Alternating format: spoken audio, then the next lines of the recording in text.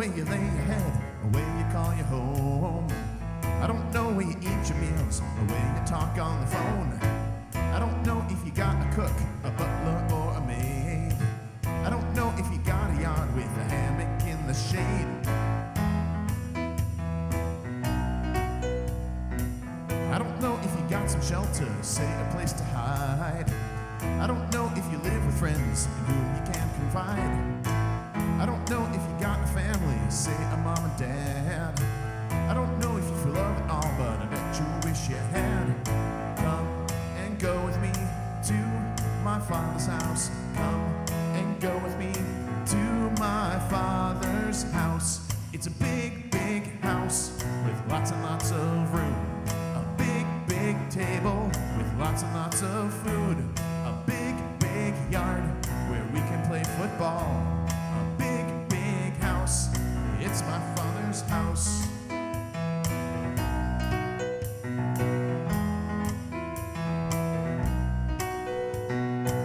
All I know is a big old house with rooms for everyone. All I know is lots of land where we can play and run. All I know is that you need love and I've got a family. All I know is you're all alone, so why not come with me? Come and go with me to my Father's house. Come and go with me to my Father's house. It's a big, big house with lots and lots of room. A big, big table, lots and lots of food. A big, big yard where we can play football. A big, big house, it's my Father's house. So friends, good morning. Morning. Welcome to worship this day at Williamsville United Methodist Church. Happy Father's Day. And as we celebrate Father's Day, we also celebrate grads. So grads and dads today. As you saw on the announcements, there are some things happening in the life of the church and we could use some help. So on Wednesday, Chevette's Chicken Barbecue. If you don't like chicken and you don't like barbecue and you can't eat on Wednesday afternoon or evening, you could still donate to Seneca Street, so I encourage you to do that. But if you love Chevette's Chicken Barbecue or you want to help, you can come over to the church a little bit before 4 and pick up your dinner or help out, okay? Other things that are happening, there is an opportunity to usher over the summer for the 10 o'clock service. If you would like to do that, I would appreciate the help. I have a couple of guys that are signed up. Anyone can do this, and so it's basically a greeting kind of thing. Families could do it. One person could do it by themselves. If you happen to land on a communion Sunday, you're going to also help serve. So if you want to help in that way, that would be fantastic. I think Pastor Greg has something from the youth. What do you think? Yard sale time.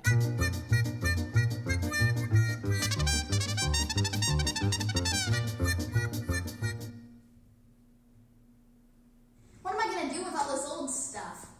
Hi, we are from the Williamsville United Methodist Church Youth Group. We will be holding a yard sale at the church to support the youth group's mission trips.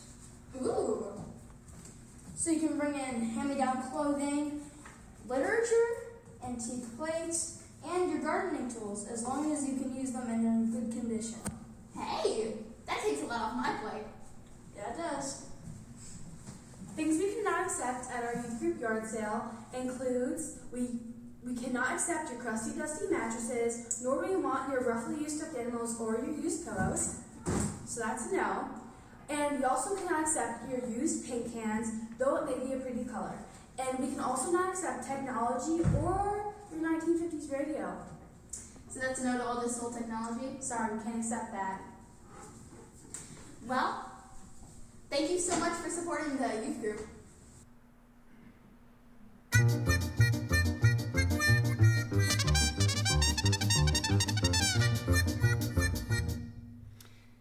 So as the youth attempt this, we want to support them in that. And friends, as you do, I know some of you are asking me, can I drop stuff off yet? Not quite, okay? So they're waiting till July for that, just so that we're not taking up a lot of space and holding a lot of things here, just in case we need Fillmore Hall for something. So just hang tight with that. They'll give you a date for drop-off, and they may even do pickups. There's some rumor going around about that. So let's see what happens. Friends, as we join in worship together today, there's lots to celebrate. grads and dads, the opportunity to celebrate the coming of summer, to just be in the presence of God in worship. And so once again, I invite you to be here. I invite you to be present with God and to sing songs of praise, to lift your heart and your mind in prayer, and to bump into one another and say good morning. As we prepare our hearts and minds for worship, let us stand in body or in spirit and call upon God in this time of worship. When we long for the special effects we think life should offer, it is enough for us that God comes in a soft summer shower. When our hearts are cracked by the drought of doubt, it is enough for us that God opens the fountains of faith for us. When our senses are deadened by the sales pitches of our culture, it is enough for us that God wraps us in the silence of grace. God is enough for us. God is enough for me. Friends, let's sing together.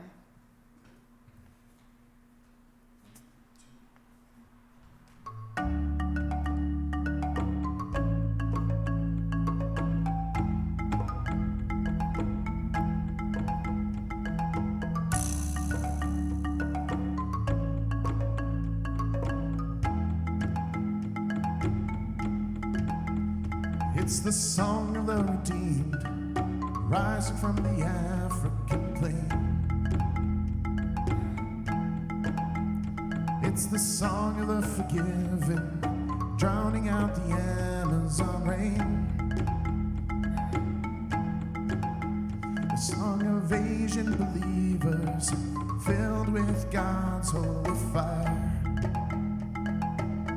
It's every tribe, every tongue, every nation, a love song born of a grateful choir. It's all God's children singing glory, glory, hallelujah. He reigns, all God's children singing glory, glory, hallelujah. He reigns. Let it rise above the four winds, caught up in the heavenly sound. Let praises echo from the towers of cathedrals to the faithful gathered underground. Of all the songs sung from the dawn of creation, some were meant to persist. All the bells rung from 1,000 steeples, none rings truer than this. It's all God's children singing glory, glory, hallelujah. He reigns, all God's children singing glory, glory, hallelujah. He reigns, and all the darkness tremble at what they've just heard, 'cause all the powers of darkness can't drown out a single word. When all God's children singing glory, glory, hallelujah. He reigns, all God's children singing glory, glory, He reigns. It's all God's people singing glory, glory, hallelujah. He reigns. All God's people singing glory, glory, hallelujah. He reigns. All God's people singing glory, glory, hallelujah. He reigns. It's all God's children singing glory, glory, hallelujah. He reigns. It's all God's children singing glory, glory, hallelujah. He reigns.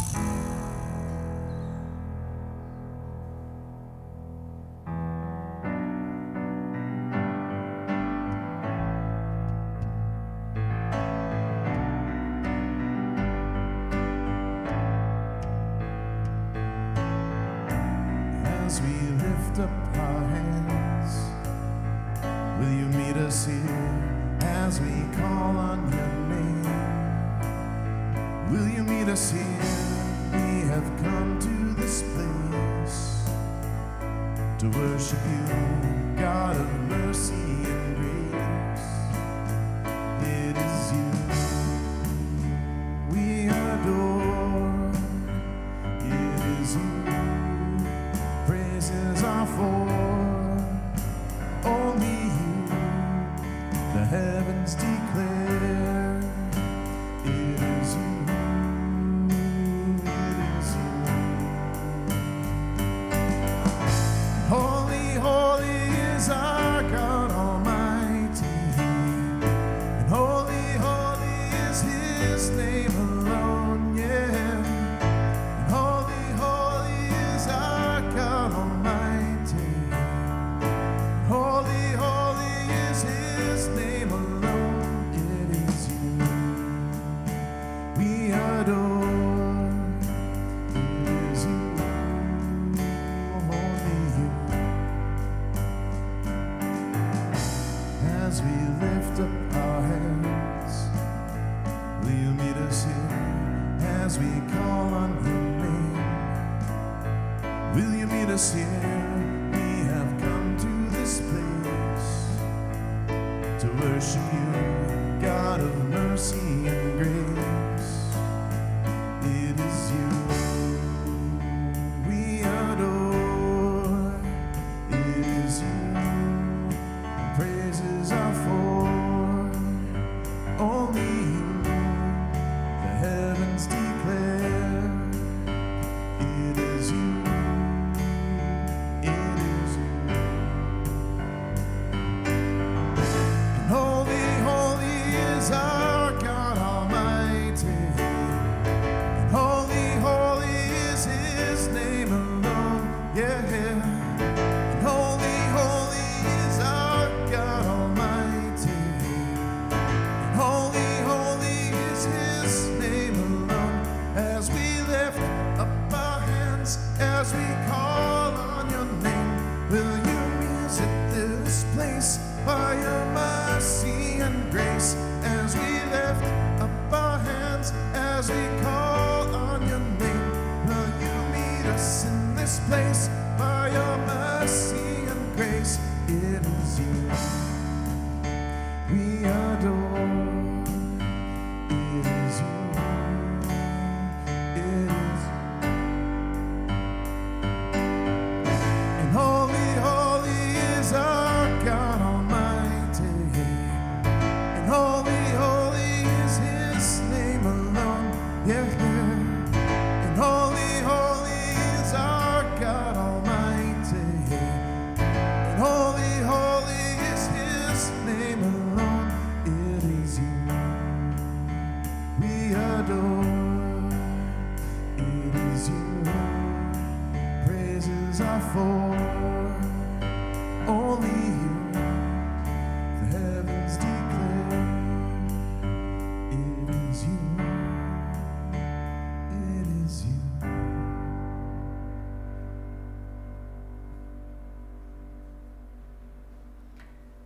Friends, I invite you to join your voices and hearts with mine as we pray together. We come seeking God in mighty earthquakes. We come listening for God in resounding thunder. We come expecting God in sweeping victories. Yet God is found in a baby's touch. Yet God speaks in silence. Yet God is found in the least of these. Save us, O God, from our aimless wandering.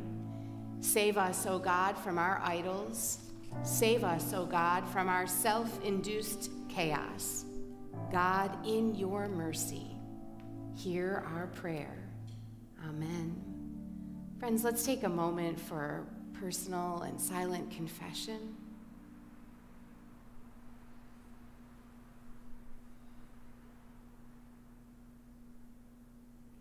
Hear these words of assurance. The good news of God's love for us not in the earthquake, not in the storms, not in the mighty deeds, but in the silence, in the gentle touch, in the quiet rain. God says again, you are my beloved. I love you.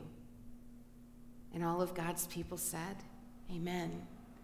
Friends, as a sign and act of reconciliation to God and to one another, we show signs of peace this day. So I remind you that the peace of Christ is within you. Let us share that with those around us.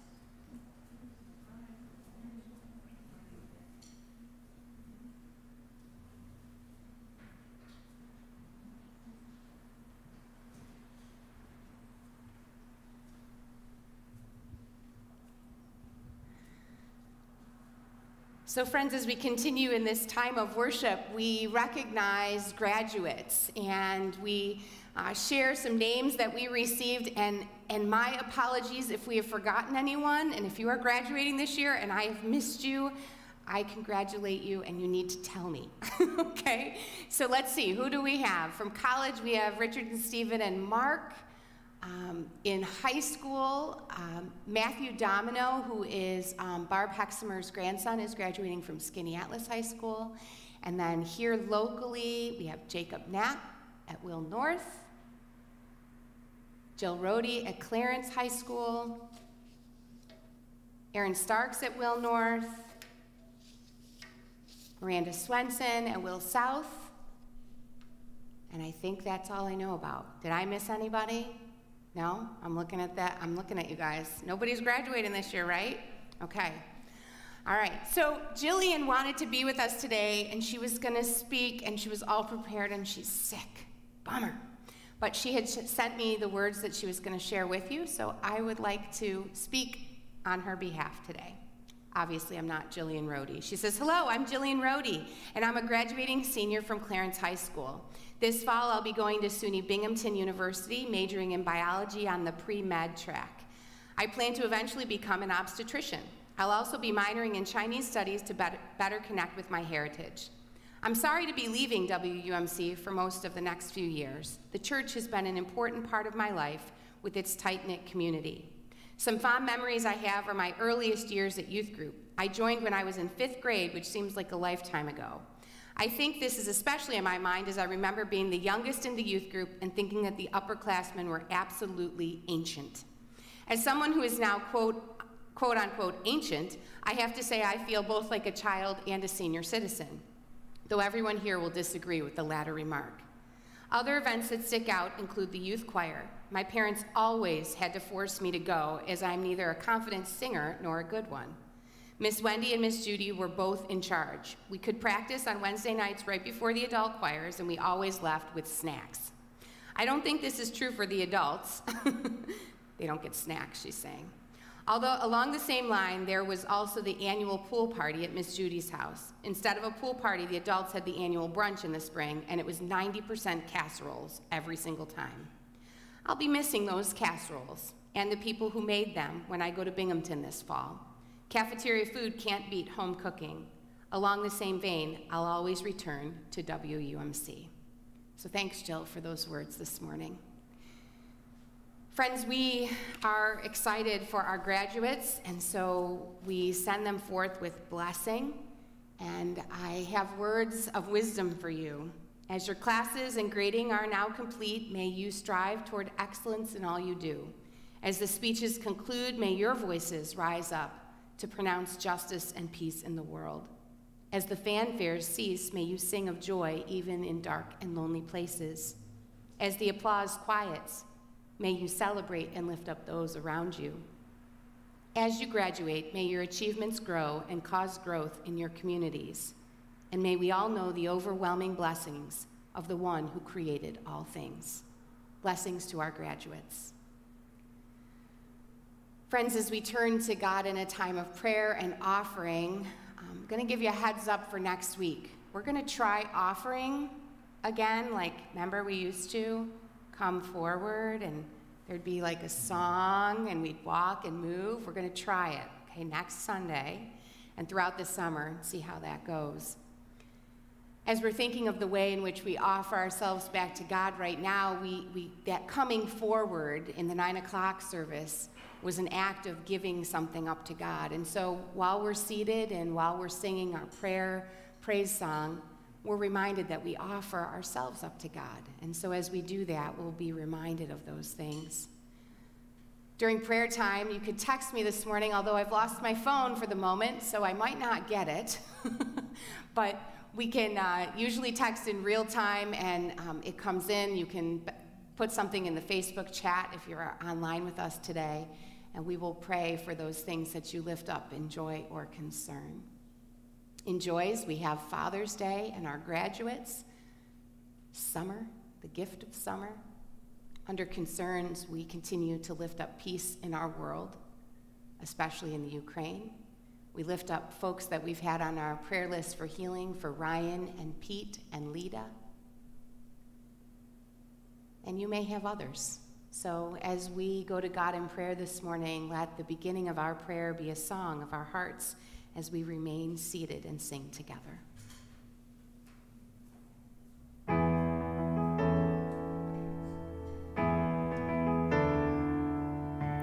We fall down. We lay our crowns at the feet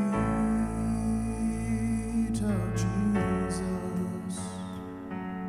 The greatness of mercy and love at the feet of Jesus. And we cry, holy, holy, holy. We cry, holy, holy, holy. We cry, holy, holy, holy is the Lamb.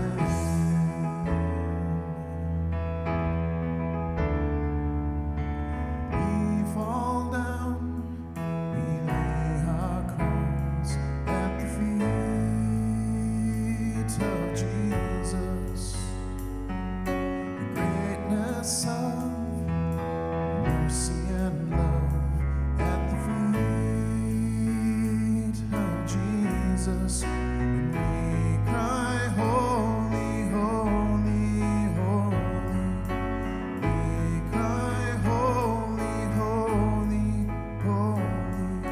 And we cry, holy, holy, holy is the Lamb.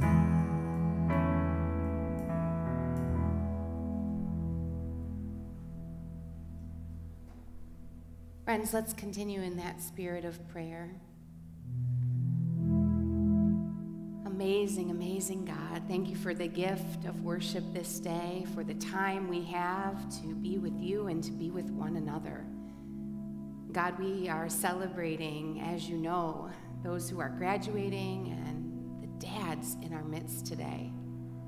Thinking of fathers everywhere, and we remember and we pledge as a congregation to love and nurture fathers among us so that they can show your love in all that they do.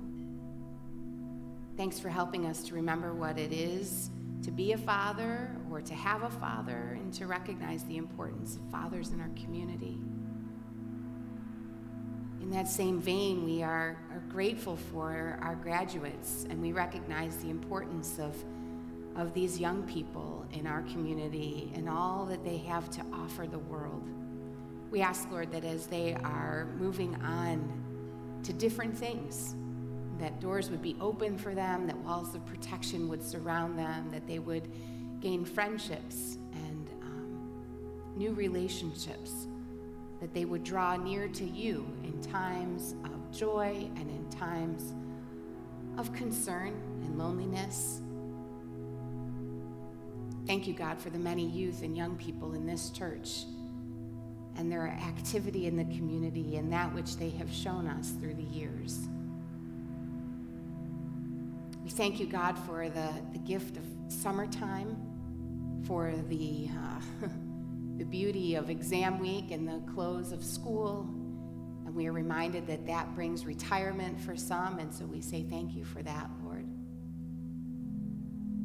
God, the beauty of this day around us, the created earth and that which we see and experience, and we give you thanks. When we're thinking about that creation, Lord, we're concerned when things are happening to that which is so very beautiful, and when devastation comes through tornadoes or floods. So we lift up those dealing with the path of storms, especially in Yellowstone National Park.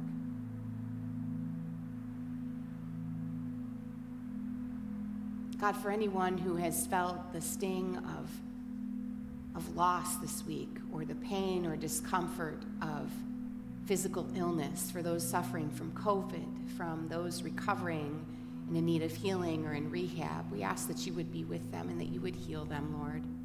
For Ryan and Pete and Lita specifically, we lift them to you for healing.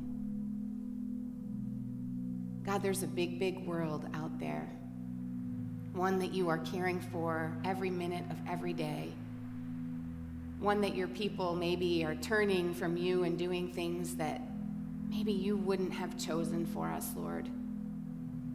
So when our choices seem to be creating unrest, when our choices are violent and angry, when our choices don't seem peace-filled or from you, Lord, I ask that you would once again help leaders of the world to see a more peaceful way.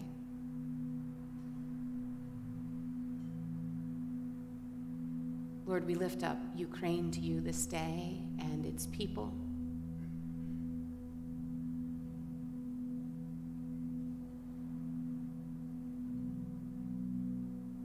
God, in the stillness, in the quiet this morning, we know that you are here.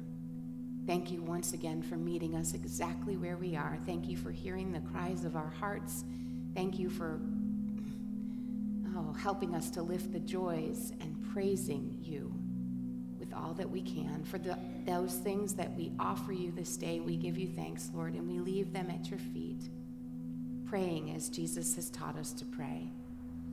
Our Father, who art in heaven, hallowed be thy name. Thy kingdom come, thy will be done, on earth as it is in heaven. Give us this day our daily bread, and forgive us our trespasses as we forgive those who trespass against us.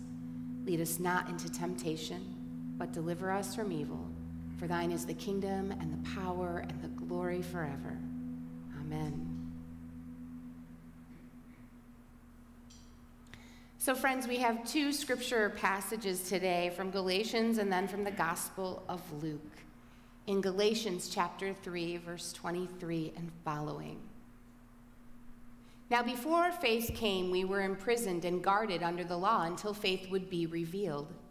Therefore the law was our disciplinarian until Christ came, so that we might be justified by faith. But now that faith has come, we are no longer subject to a disciplinarian, for in Christ Jesus you are all children of God through faith. As many of you as were baptized into Christ have clothed yourselves with Christ. There is no longer Jew or Greek, there is no longer slave or free, there is no longer male and female, for all of you are one in Christ Jesus. If you belong to Christ, then you are Abraham's offspring, heirs according to the promise. And then in the Gospel of Luke, let me tell you, I wrestled with this one. I don't want to talk about demons and pigs on Father's Day, okay? So let's just read this together. We'll see where the sermon takes us. All right, Luke 8, verse 26 and following. Then they arrived at the country of the Gerasenes, which is opposite Galilee. As he stepped out on land, a man in the city who had demons met him.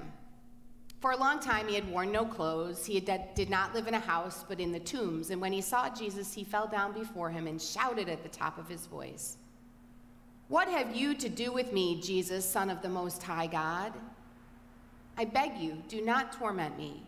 For Jesus had commanded the unclean spirit to come out of the man. For many times it had seized him. He was kept under guard and bound with chains and shackles, but he would break the bonds and be driven by the demon into the wilds. Jesus then asked him, "What is your name?"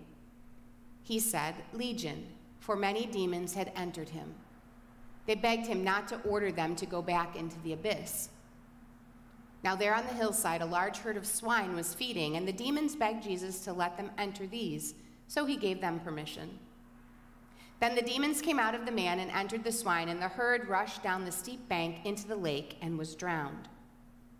When the swineherd saw what had happened, they ran off and told it in the city and in the country. Then people came out to see what had happened. And when they came to Jesus, they found the man from whom the demons had gone sitting at the feet of Jesus, clothed and in his right mind, and they were afraid. Those who had seen it told them how the one who had been possessed by demons had been healed. A word of God that is still speaking. Thanks be to God.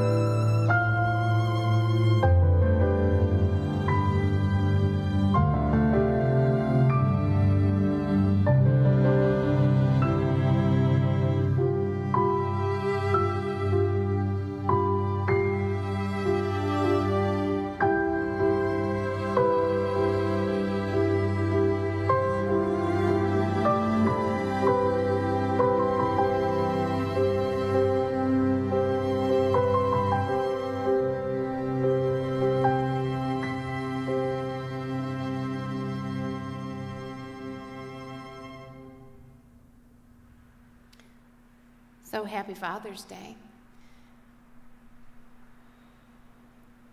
Friends, when we think of redirection, I guess Father's Day, we could think of this too, is that when we think of redirection, we think of going the other way. I'm sure you've had time in your life when you've gone the other way, when you've tried a different path or you wanted to try again. In modern culture, there's a television series out right now that depicts the different paths, revealing the what ifs. Like what if, there's this one thing and if you went this way, and how your life would unfold differently. The scripture today in the gospel is an invitation to reorient or refocus from the multi-voiced madness to the single call of Christ. Madness to stillness. In the gospel reading, it's ironic that the legion of demons asked for a ride on the pigs instead of being sent into the abyss. Except as soon as they end up on those pigs, they end up in the abyss anyway. The very thing they wanted to avoid becomes their fate, but it is self-determined fate. And Jesus, as we note in the gospel, lets them because they asked for that. How many times with anger or even with kindness have we said, "No thanks, Jesus, I've got this"? I'll handle my own stuff. I'll ride my own pigs wherever they may take me. Fear tends to cause that reaction of pushing God away. Fear tends to cause that. And then perhaps in our mistakes or our mess, in a turn the other way moment, we ask, like the man in the narrative, like Legion, we ask, what would you do with me? What do you have to do with me? Which is really full of more questions. The questions behind the question. What changes will you affect in my life, Jesus? What growth will you seek from me, Jesus? What effort are you going to require of me, Jesus? And Jesus' response is, there's no requirement. Because Jesus just whispers again, I love you. The fear that pushes away becomes a love that desires us to move more closely toward the one who loves us. So Jesus and this man draw near to one another. But here's the thing, the gospel shows us that maybe they're going to stay together, that he's going to stay at his feet, that the crowds are going to come, and that this man's just going to hang out with him forever, instead of being in the tombs, which, by the way, was a graveyard. Instead of hanging out in the graveyard naked and afraid and doing all these things that the society says don't do, he turns to God, the one who is telling him he loves him, and he doesn't stay. At least not in the way that the request was probably made. Instead, like us, his means of staying is by telling the story, sharing what he has experienced with everyone he meets. He's been rescued from a life of despair. He lives a life of hope and joy now, and sharing the love of Jesus with all that he encounters is what is required of him. Not because Jesus actually puts that requirement upon him, but because in his return of loving him, he wants to do that. Having faced his madness, he finds the stillness of contentment. He now is in his right mind. He's clothed, as Luke says, and in his right mind. And that mind was focused on the mind of Christ.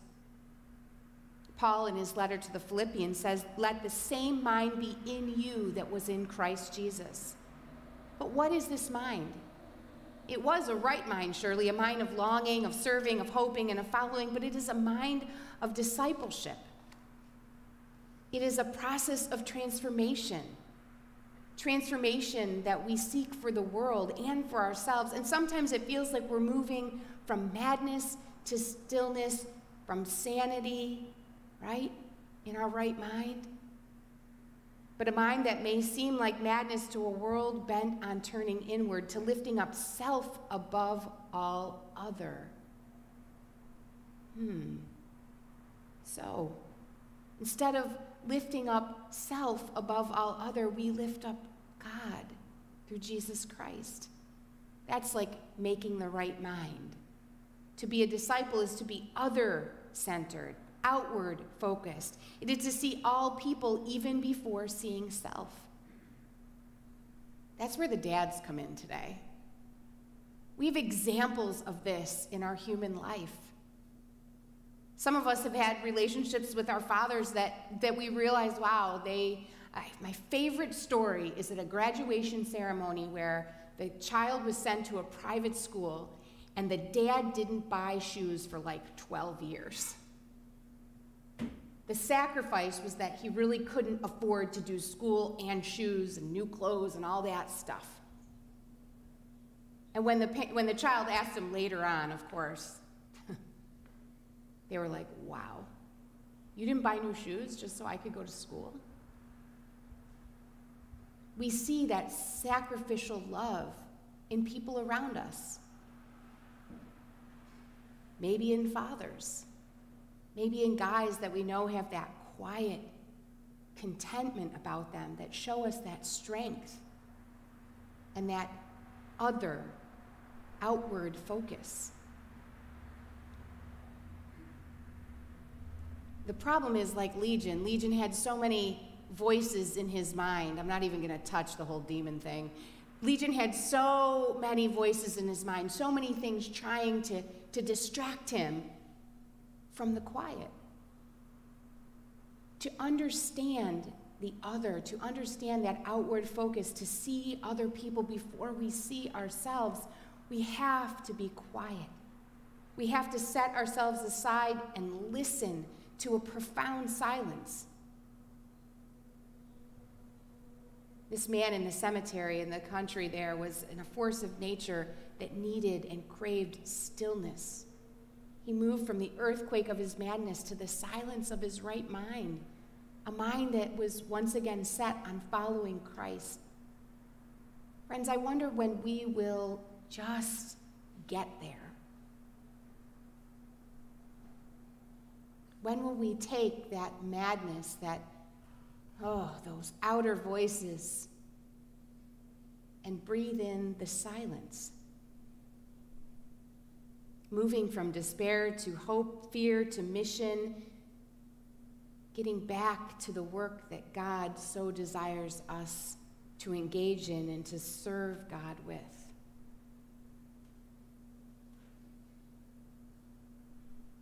Redirection, changing the way you're moving. Can we do that? Can we try it for a day or a week? Changing our focus, maybe for this time of worship. Maybe you came in and there was a lot of noise.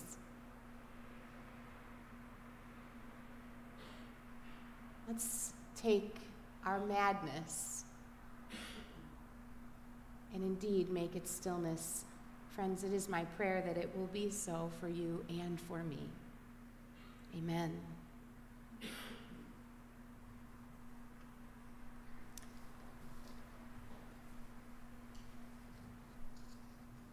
Friends, we have one closing song to sing together. I invite you to stand in body or in spirit as we sing, "You Are Good."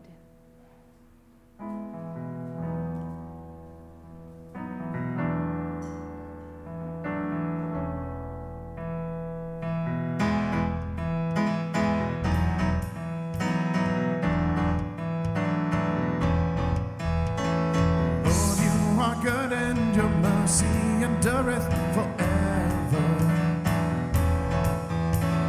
Lord, you are good and your mercy endureth forever. People from every nation and tongue, from generation to generation, we worship you. Hallelujah, hallelujah, we worship.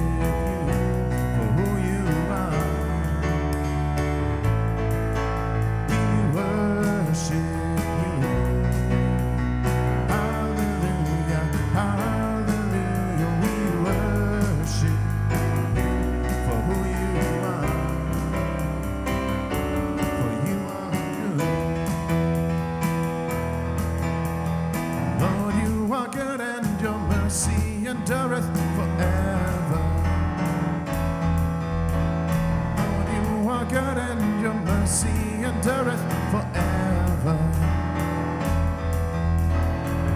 All from every nation and tongue, from generation to generation, we worship. Hallelujah, hallelujah, we worship. Who you are, we worship you. Hallelujah, hallelujah, we worship you for who you are. You are.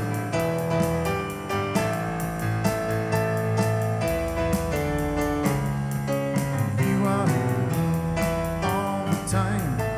All the time, you are good, you are good. All the time, you are good. Lord, you are good and your mercy endureth forever. Lord, you are good and your mercy endureth forever.